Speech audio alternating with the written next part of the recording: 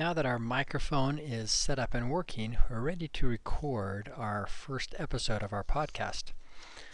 Now, I've got a little script printed out, and I recommend having a script or at least an outline written up just to make this process a little bit easier. If you just wing it, it takes a lot more tries, so I do recommend taking the time to make a script of some sort. So I have it printed up here, and I'm going to read it. Now, I do want a little intro to my podcast and a little conclusion at the end. And I'm just going to record those right now at the same time, and I'm going to leave a little gap or a little silence in between. So I'll have three basic pieces: a introduction, the content, and then a conclusion or the ending piece. So Audacity is a track-based audio editor and audio recorder.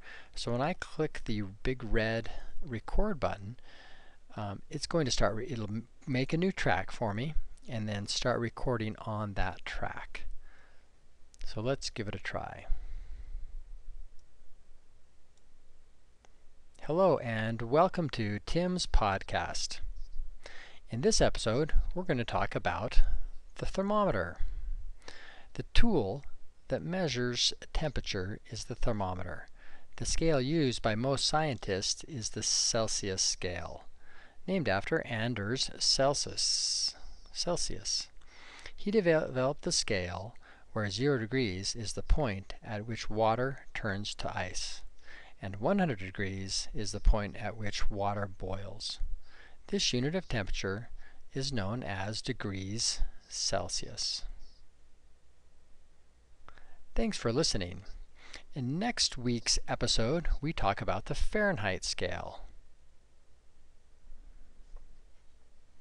Okay, so now I just click the stop button, and that's my recording of my podcast. Now, that was the first take. I might give that another take since I was a little distracted, but no big deal. Let's go now and see what happens if we zoom in and out. So there's a couple of tools up here, little toolbar right in the middle or right after our record button, a selection of tools. Now by default I've got this selection tool. There's a tool right underneath it that is the zoom tool. So if I wanted to zoom in on a particular section, I can use that tool to just zoom in. There's also some zoom tools along the far side here, kind of over towards the right side.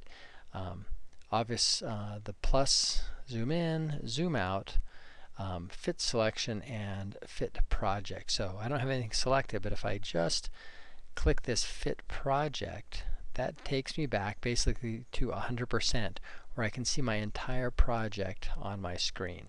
So I recorded for, oh gosh, almost 50 seconds.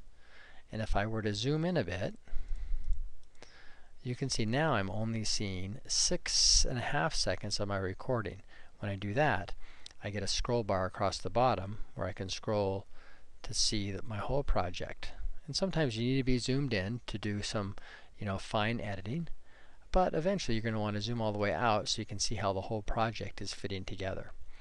Now, when I record, what I'm looking for is this nice full waveform. That's these curves that you see happening here.